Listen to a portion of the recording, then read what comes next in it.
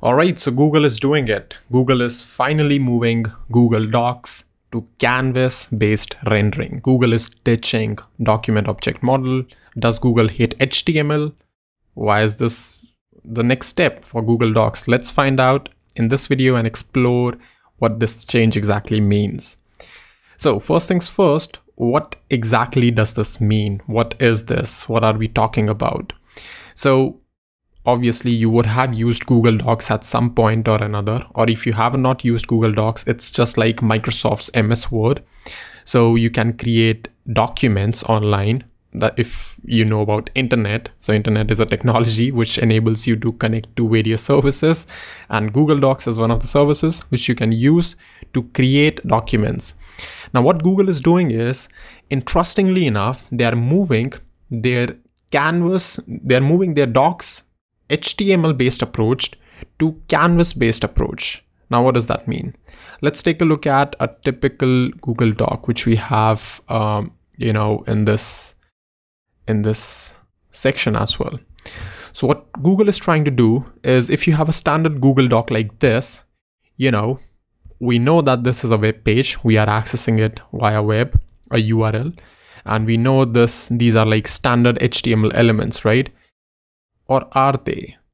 What Google is trying to do is that maybe if this was a, if this was a div or a span or whatever, which was rendering on your screen, instead of using document object model, instead of making this as a div or as a span or as a, any other tag like h1 with some class name of blue and text size this, which results in this large heading, what Google is trying to do is that it's gonna create this as a single canvas, canvas which we use to create HTML5 games and stuff like that. If you have not really seen any canvas, what you can do is just try to play any game on the web, which is built using HTML5, and it's most likely using canvas, right, under the hood.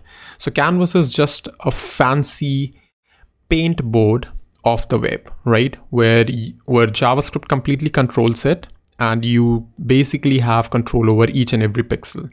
So instead of using hypertext markup language to describe the markup of how the page should look like, canvas more or less gives you the control on, a blank slate on which you can draw and control every single pixel.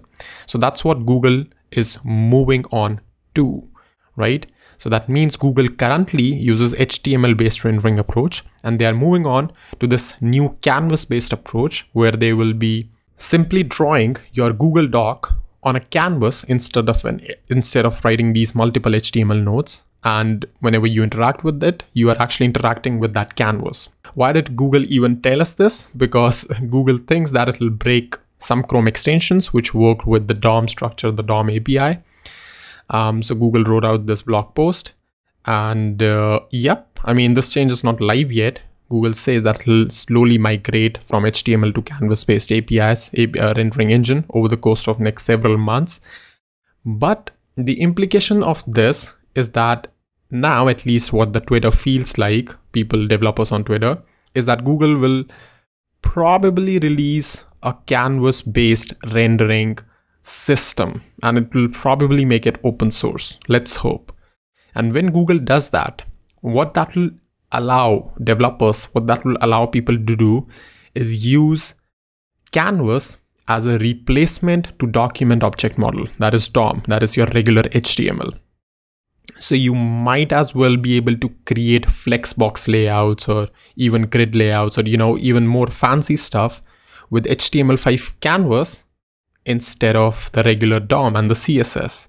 And it might upset some people, because the people who don't really like injecting JavaScript where it is not applicable. And it seems fair enough, because DOM HTML is very, very fast, faster than JavaScript. So it doesn't make a lot of sense for any application which can be written just in plain HTML to use JavaScript. But Google has different demands, and they also lay down a couple of reasons why they are doing it. So they say that, let's see, they have said somewhere, we will continue, well, that is accessibility, but somewhere right here, they say that, yeah, to improve performance and improve consistency on how the content appears across different platforms, right? Because Google Docs has to be present on mobile devices and different browsers and different operating systems. So they might have different issues with them. But what this might lead to is people starting to exploit Canvas API and, you know, making use of more JavaScript wherein HTML would have made more sense. That's what developers are debating over on Twitter. But my personal opinion is probably nothing drastic would be happening as such. You know, we will still stick with HTML, CSS and the good old tools. But I want to know your opinion on this. What do you think will happen? Let me know in the comments below. Do you think Google should stick to HTML based rendering approach, or is this canvas based approach something nice or something you might want to see? Because at least this will lead to some exciting announcement and some exciting releases from Google's end as well on the web. So yeah, that's pretty much it for this video. I hope you learned something new, and if you did, you know, leave your feedback in below, leave a like, that helps the YouTube algorithm the more we learn, and subscribe to the channel. That is all for this one, and I'm gonna see you in the next video.